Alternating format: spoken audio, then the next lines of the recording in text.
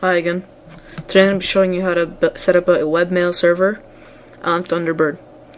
If you use things like Hotmail, Yahoo, Gmail, these are usually accessed through the internet. You cannot look at them through something like Outlook.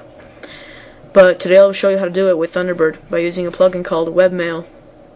This basically tricks your Thunderbird in thinking that there's a POP server on your computer, and basically it takes HTTP and turns it into something like a POP kind of protocol.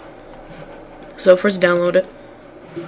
This is required for all the different email accounts, so save link as, and just save it on your desktop maybe, and save what other emails you're going to use, for example Hotmail.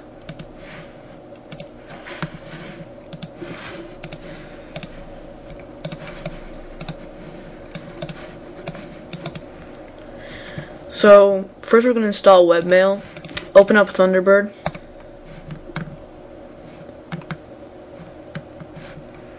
And we're going to go Tools, Add-ons, Install.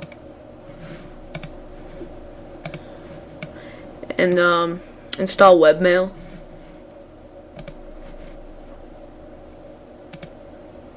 Restart Thunderbird. Then install your Hotmail plugin, or whatever email service you're going to use.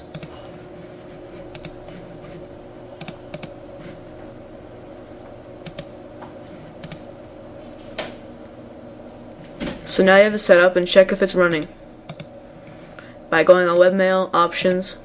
Check if these two are green and saying running. You don't need IMAP. If you want it, you could start it. So close this, and we're going to make a new account.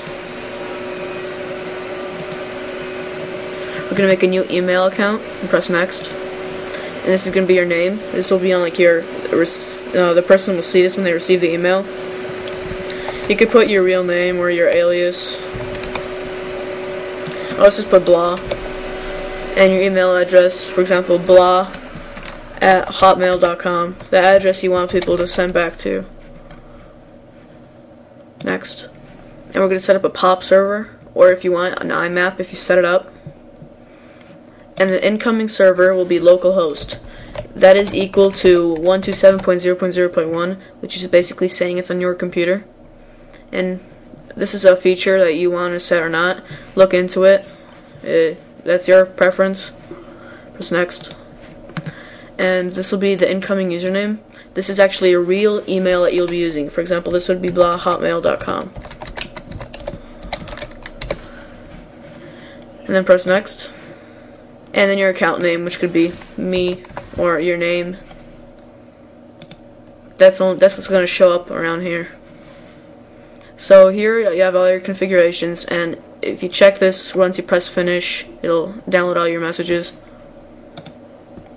And here, if you enter your password and press OK, you would have all of your emails update normally in this box, and it would act just as if you're connecting to some POP server. And that's how to set up WebMail on Thunderbird.